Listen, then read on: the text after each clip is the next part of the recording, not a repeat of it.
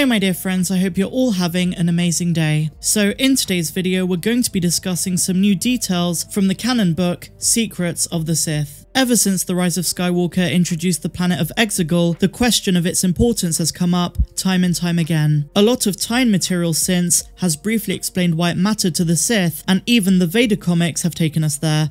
Now while Moraband or Korriban, the official Sith homeworld, is still canon, the new book Secrets of the Sith has retconned its importance. The book itself makes it clear that Exegol was more important to the Sith than their own homeworld. Writers Tom Veitch and Kevin J. Anderson were the first to come up with the idea of entire worlds swaying towards the dark side, and so they introduced the Sith homeworld, a planet which they named Korriban. George Lucas liked the idea, not least that the dark side had rendered this entire world barren, but he decided that the name was too similar to Coruscant, and so when the planet was introduced in the Clone Wars, he renamed it Moraband. Still, the Disney era made both names canon, confirming Korriban is an old name for Moraband. The planet is first mentioned in the 1994 Tales of the Jedi, Dark Lords of the Sith, before appearing in KOTOR and later SWOTOR, but the planet made its first canon appearance in the Clone Wars Season 6 in the episode titled Sacrifice. But by that point, fans were well aware of the planet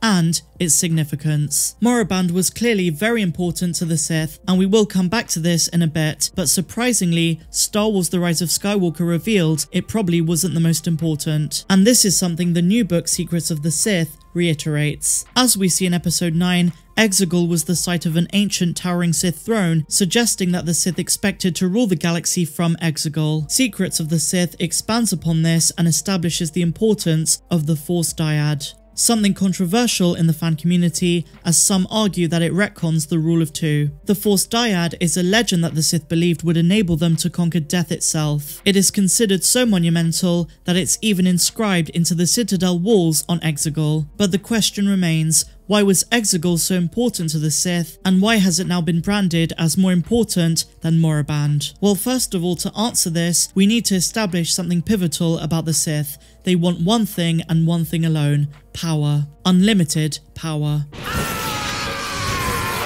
And just as Plagueis and Palpatine after him sought to achieve this, the one power they wanted above all else was the ability to cheat death. Immortality itself was the ultimate mark of power, the one true envy and desire of the Sith. In George Mann's Dark Legends, we learn that Exegol was the perfect planet to discover such abilities. It was a vergence in the Force, where the veil between life and death is thin. If there was ever a planet to achieve immortality on, it would be Exegol, at least according to the new canon. We'll talk about Moraband in a bit, and why this is a retcon. So, according to Disney Star Wars, any Sith who sought immortality would inevitably be drawn to Exegol, meaning anyone who sought to become the Supreme Emperor of the Sith would build their throne there and want to take full advantage of the so-called vergence. And this was to ensure their rule never ceased. But the problem was, the location of Exegol seems to have been lost, and in Chuck Wendig's novel Aftermath Empire's End, we learn that Palpatine's meditations led him to sense the existence of Exegol in the unknown regions. As told in Secrets of the Sith,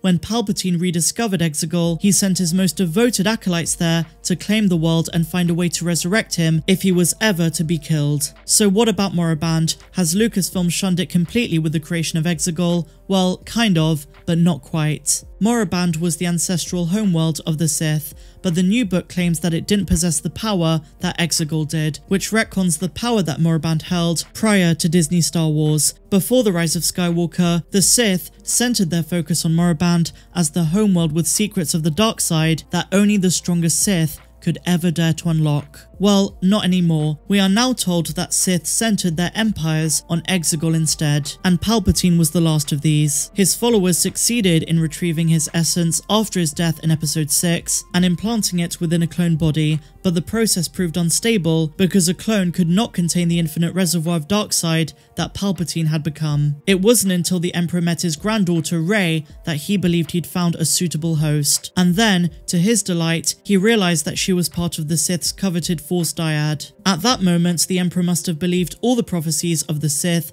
had aligned themselves for him, but in the end, the foretold Dyad was the destruction of the Sith and not its triumph. The Sith had left Moraband looking for a future in which they would rule the galaxy, but in the end, all of their efforts were destined to lead to their destruction. It is telling that according to Secrets of the Sith, Palpatine never returned to Moraband. He never looked at the place the Sith had come from, stripped of life and symbolic of the doomed future of the Sith. So my issue with this, and the reason it's a retcon, is that it strips away why Moraband mattered in the first place. In many ways, it reduces it to a pathetic secondary planet that was superseded by Exegol. If you ever played KOTOR and had an attachment to the Homeworld, you might be feeling a bit sidelined by this decision, and while I have no issue with Exegol, in fact I think it's an awesome planet, you can't help but feel that the writers did not understand why Moraband was so significant. So allow me to shed some light on this. Moraband during ancient times was the official home of the Sith. No ands, ifs or buts. Ziost and Asog were also Sith affiliated planets, but none were held in a higher esteem than Moraband itself.